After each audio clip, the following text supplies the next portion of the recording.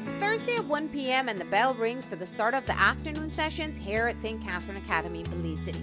The students and teachers start filing back into their classrooms.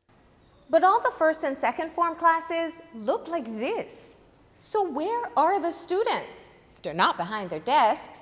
They're at home, logged into today's classes using their electronic devices. Today, SCA has its first Cyber Day. It's a stay school at home day, and what it means is the students should be in class, but from home. Good afternoon. So our teachers are here. They're teaching from the classrooms. We ask them, still go to the classrooms, engage your class, prepare, have a lesson as if your students were in class, except that they are wherever they are and you are here. The exercise is part of the school's preparation if there is a COVID-19 outbreak in the country that requires school closures or limits the mobility of students. We realized that if we have to close the schools, then will we be ready to do the learning from home? And so we decided, our teachers, very proactive, our team of heads of department, said, let us try it, let us test it and see if it will work. And for first and second form, it was easy because we have the Digi platform, we have Microsoft Teams, the teachers have been using it.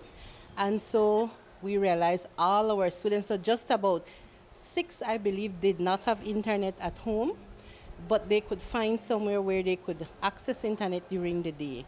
And so they're all able to access the learning today. We couldn't talk to students who participated as they were home.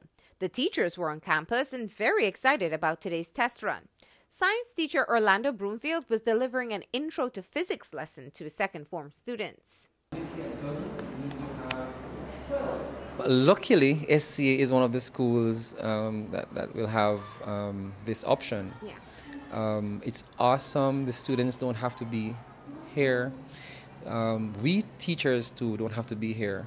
We don't have behavioral problems, right? Much more resources for them to go to if they can't think of answers on their feet. And I think they like it because no one has complained yet.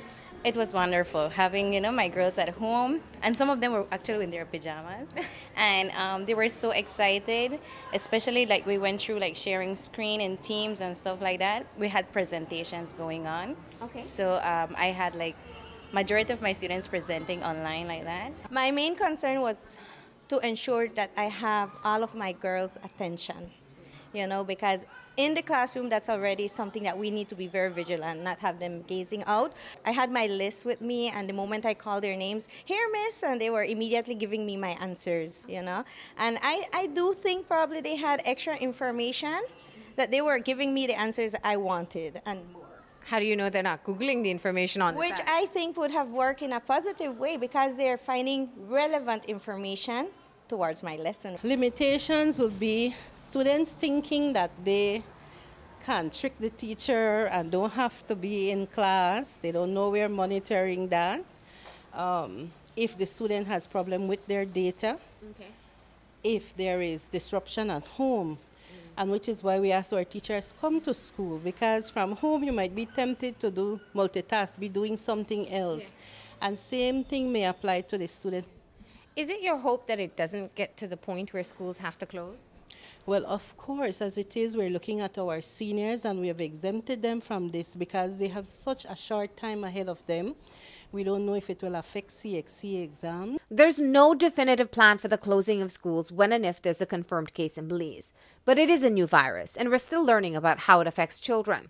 While people of any age can be infected, so far there are relatively few cases of the disease reported among children.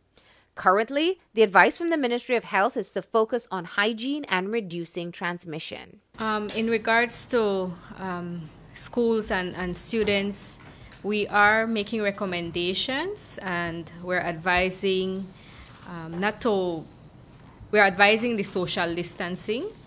Any big crowds, we're trying to minimize those events, sporting events, large assemblies, just to reduce the spread of germs. We support the child's learning. If they're feeling unwell, showing symptoms of flu, it's recommended that they stay at home and recover, and that way not spread the germs to other children. And we emphasize the hand washing and proper hygiene. According to Principal Tillett, proper hand washing is the first phase of their preparedness plan. We have our science department, for example. They will be teaching the students how to wash their hands properly. So we have 8 sinks in the science lab, and the kids will go there and they will learn how to wash, scrub under the nails, back of the hands, the thumb, etc., as recommended by the World Health Organization. Today's test run will be followed by surveys with the students, parents, and teachers. Next week, the rest of the schools, except for the seniors, will test run another cyber school day. What grade would you give this experience today? Today, definitely 100%.